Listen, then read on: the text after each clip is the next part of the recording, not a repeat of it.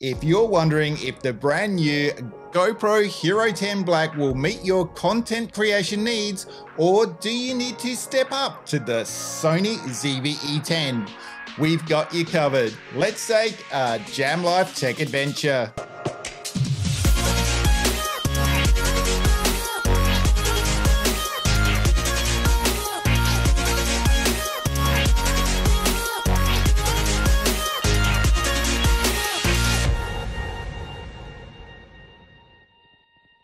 Well guys, the tech release season is in full swing. We have now seen the release of the iPhone 13 Pro and the long-awaited GoPro Hero 10 Black, which we've been testing over a week or so now. And I'm happy to report this is a great win for GoPro. The new slow motion frame rates are good in 4K, which we love, but it's the new GP2 processor which is the real win. It seems that GoPro have fixed the touchscreen issue. The front screen has a lot less latency. It just feels like it should now. A big call from me here right now, but it's my favorite action camera on the market once again. But what we're about here on this channel is vlogging and content creation. And so, you know, we just had to put it up against the Sony ZV-E10 to see if you really need to go for that camera, or should you just buy the GoPro this year. But let's first discuss the elephant in the room here, and that's the price. GoPro $499, Sony ZV-E10 easily over $1,000 with a couple of good lenses. So the real question is, will the GoPro do the job for you? After all, it's an action camera. Or do you need to spend twice the money on the Sony? So we're going to look at this how we normally do in a kind of real world situation for vloggers, with testing like we do here on this channel, designed for vloggers. After that, we'll come back and look at the advantages of each camera and then offer our opinion. Before we get into it, a couple of things. The lenses used on the Sony ZV-E10 were the Sony 10-18 f4, and for bokeh and low light test, I now own the Sigma 16 f1.4. Sony's Catalyst Browse was used to stabilize the ZV-E10 in post, and Hypersmooth 4.0 was used for the GoPro. So off we go down to beautiful Maroubra Beach here in Sydney. Enjoy. First of all guys, I wanted to show you my trek down to Maroubra Beach with the incredible Insta360 Go 2. This tiny little camera in time shift mode. Recommendation for you, don't use the camera in time shift mode on your cap, otherwise you get those jerky head movements. Make sure you use the pendant underneath your t-shirt and clip it to that. Fine for normal video though on your cap, in fact better. But just purchase this camera, using it a lot, and wanted you to see how awesome the footage is. Okay, this is a mic check in front of the camera with the Sony ZV-E10. Mic check 1, 2, 3. Mic check 1, 2, 3. And this is a mic check from behind the camera. Mic check 1, 2, 3. Mic check 1, 2, 3. This is a mic check from in front of the camera with the GoPro Hero 10. Mic check 1, 2, 3. Mic check 1, 2, 3. Okay, this is a mic check from behind the camera on the new GoPro Hero 10. Mic check 1, 2, 3. Mic check 1, 2, 3. So no surprises there with the internal mic tests. Here's a time-lapse test on both cameras, and they're both performing very, very well here.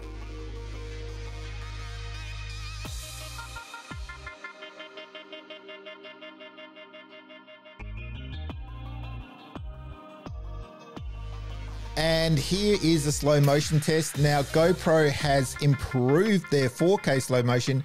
You can get 120 at 4K versus the 1080p 120 of the Sony ZV-E10. You can really see the difference in resolution in slow motion here. A great feature for the new GoPro Hero 10 Black. So here's the first, the stabilization test, the handheld, a tripod test, GoPro using Hypersmooth 4.0 and Sony using Catalyst Browse.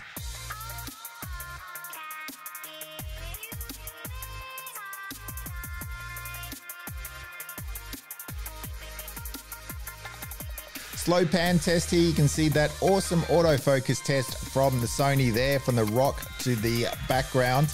You can also see that Hyper Smooth and Horizon Lock is outperforming Catalyst Browse here.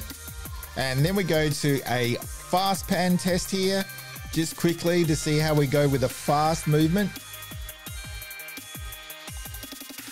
And also go mode, which is just moving the camera around very, very quickly just to see how everything's handled there. Now we come to a walking stabilization test on pretty uneven ground here, and it's very interesting that in Catalyst Browse I had to crop in quite a bit to get rid of the shake. GoPro just performing so well here with Hypersmooth and Horizon Lock. It's just too awesome.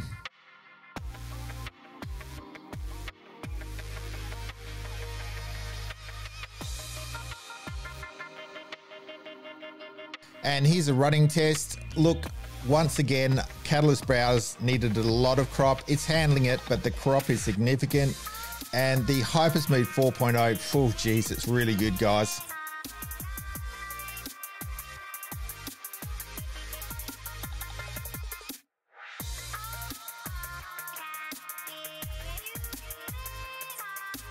And lastly, for stabilization, what we're all after is a good stable walking vlog. You can see that both performing quite well, but had to crop in once again quite a bit on Catalyst Browse.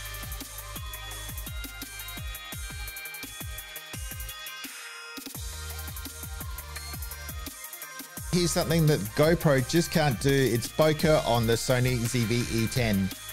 And here's a low light test. So we're going for an ISO 100 up to ISO 800. Of course, always the Sony's going to win this with interchangeable lenses and also that APS-C sensor. It's so much bigger than the GoPros. It's always going to win a low light test, and one of the main reasons for getting your hands on a Sony ZV-E10. I mean, the ZV-E10 had usable footage at 100.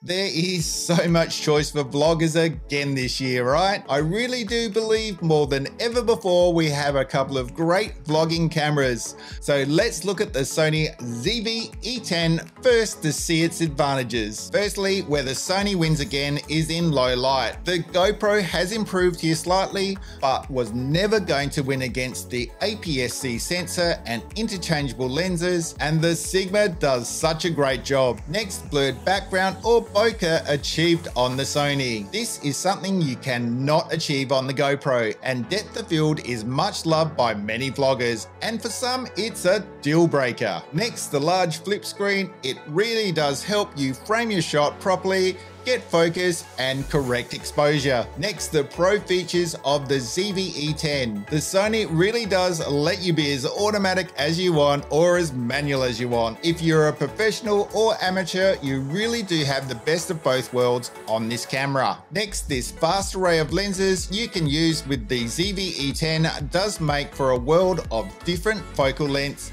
sharpness, and as we discussed earlier, that depth of field. Lastly for me, and I'm sure there are more, but it's audio quality. The ZV-E10, like the ZV-1's built-in mic, is a far superior option for recording. Down there at the beach has to be the worst conditions, but the wind noise was right down and my voice was very plainly well heard. Look, I know you can use external mics on both cameras, and this would probably fix the issue for the GoPro. But for any reason, if you forgot your external mic, it's great to have good usable audio coming from the Sony.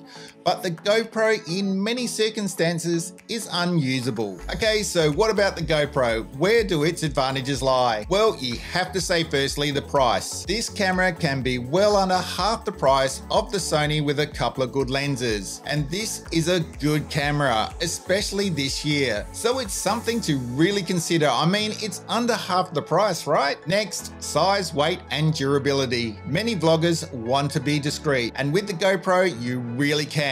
It's light, small, and will take a lot more punishment from drops and spills than the Sony can. After all, it's an action camera, right? but that feature alone is what some vloggers will really like. So next is stabilization. The GoPro is going to just blitz here. It's really amazing. Hypersmooth 4.0 together with the horizon lock is just perfect. One thing that is worth mentioning, low light will catch you out with electronic stabilization like the GoPros. In a word, it will not work in low light, whereas Catalyst Browse works with gyroscopic data from the camera, so does work in low light.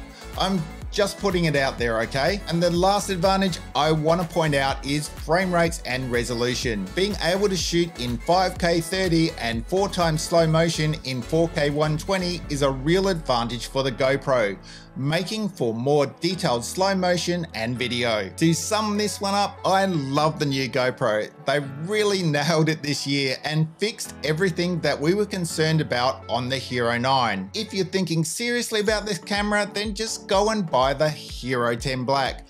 I don't think you're going to be disappointed, and we definitely won't be returning it, that's for sure. For me, I really do need what the Sony has to offer. For my content creation, the depth of field, low light capabilities, and huge range of Sony lenses and pro features make it the better choice for a content creator's needs. To tell you the truth, I'm really happy to have both. If you have the means, it's the perfect content creator's toolkit. If you can only afford the GoPro, then you have a really awesome vlogging camera option in the Hero 10 Black, and most would say it's all they need to vlog with. But we want to hear from you. Have you or are you going to buy either the GoPro Hero 10 Black or the Sony ZV-E10?